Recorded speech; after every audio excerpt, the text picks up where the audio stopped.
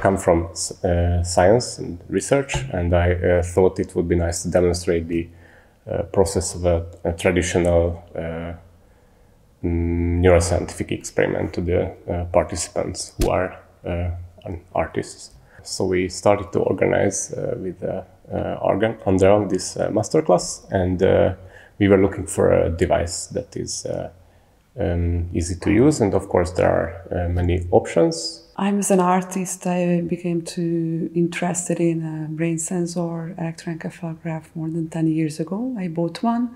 I found it not that good for the way if I would like to be not just an artistic experience, if I would like to research what my installation causes, for example, in the brain activities. And when we begin to work together, Balázs suggested me the brain products company, and we chose together this X.on sensor. We found the X.on, and the company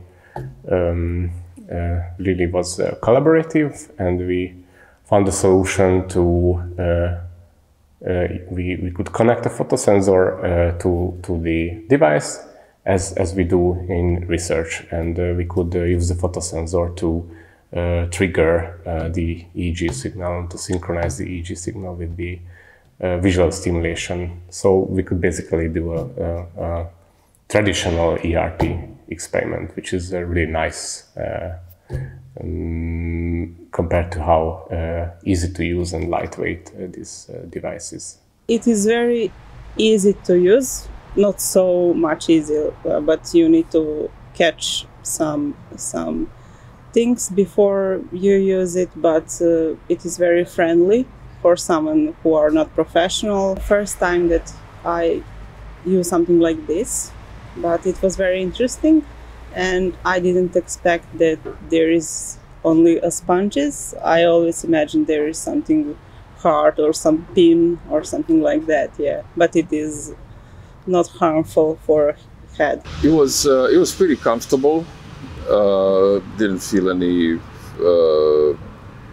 almost didn't feel any pressure, I guess.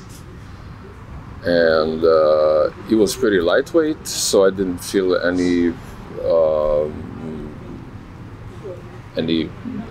heavy. You know, it was totally okay. I mostly worked with gel-based sensor applications like the ActiCap, but so I don't have experience with sponge-based recording devices. But I found this surprisingly easy to apply. The impedances went down really quickly, and the signal quality is generally very, very good, especially after, of course, we have to use some filtering, but it's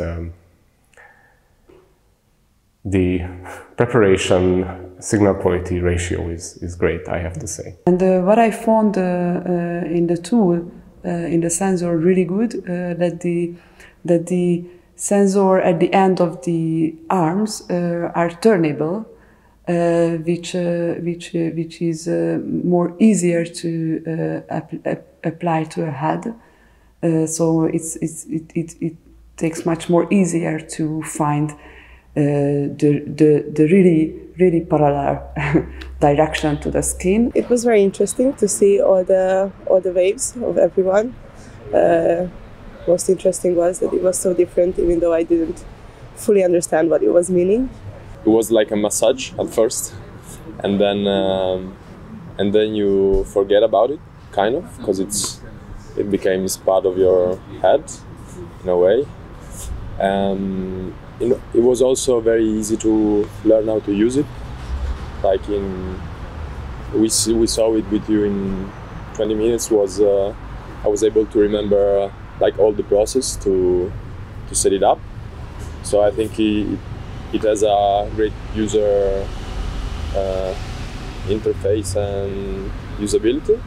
The application is also nice, easy to set up, and quite intuitive. So it's I think it's good both as a researcher, but if I imagine an artist who wants to start with EEG, I think it's also very easy to use.